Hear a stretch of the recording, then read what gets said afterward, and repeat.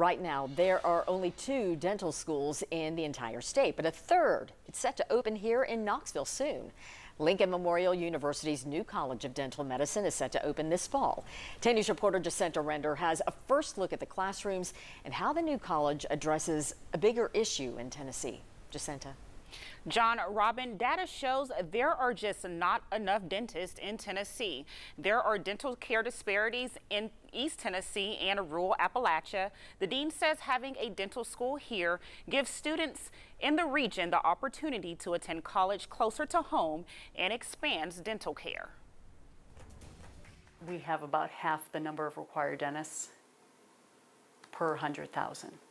patients. Dr. Denise Therese Cook, the dean of LMU's College of Dental Medicine, says the pandemic made things worse. Practices have closed and new dentists aren't coming in and they're not taking over those practices. So the problem becomes more and more detrimental for the community. LMU's dental school welcomes all students to the program. They hope people interested in dentistry nearby will take full advantage. Our focus group is, students in the Appalachia and East Tennessee area.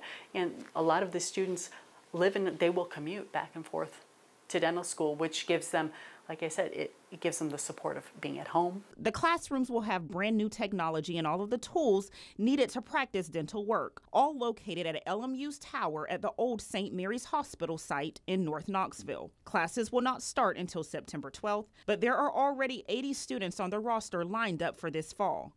They are also getting a head start. So it just gives them a leg up into dentistry, knowing terminology.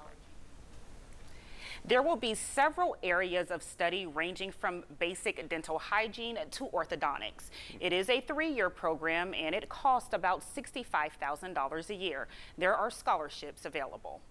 Very welcome and needed program. Jacinta, thank you.